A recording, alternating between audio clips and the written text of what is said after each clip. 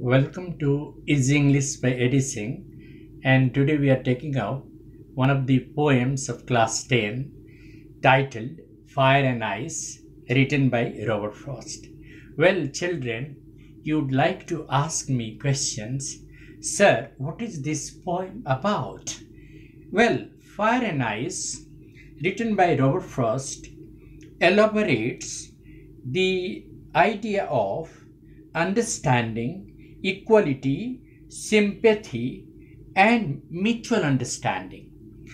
The way the world is moving towards, self-destruction, the poet has made a point that only mutual understanding, love, sympathy, and equality can bring out peace on this world. And for that reason, the poet has underlined the need of mutual understanding. Fire essentially symbolizes desire, passion. Every human being in the modern age is passionate. He's desirous. He wants to do everything that he is longing for. So, too much of passion can lead to destruction. So, the poet envisages two possibilities that the world will end either in fire or in ice. What he means to say that it is very possible that the world will end in fire. That means the cause of passion or the lust for desire will end into the destruction of the world.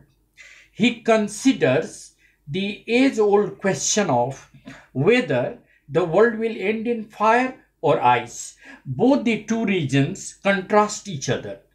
But the fact is that the people believe that too much of passion can become a cause of destruction. So either the world will end in fire, that is, that means if there is too much of passion and if there is lack of understanding, the world will end in fire.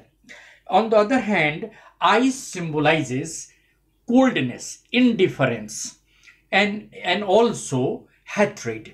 If we inculcate hatred with one another, if we develop hatred, indifference towards one another, that will also be the cause of destruction to the world. So the world will end either in fire or in ice.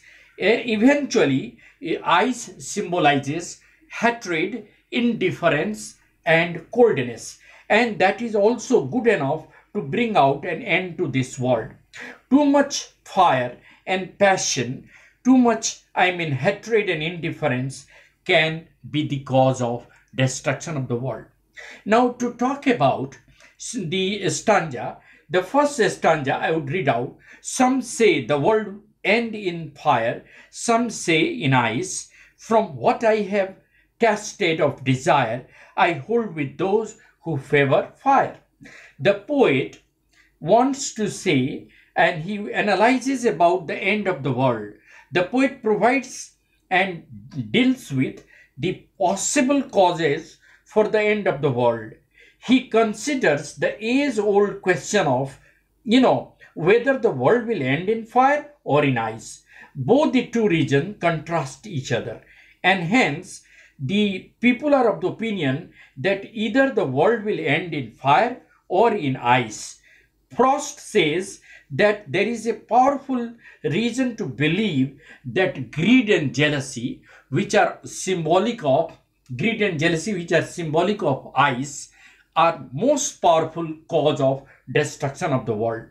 Second stanza says, if it had to perish twice, I think I know enough of hate to say that for destruction, ice is also great and would suffice.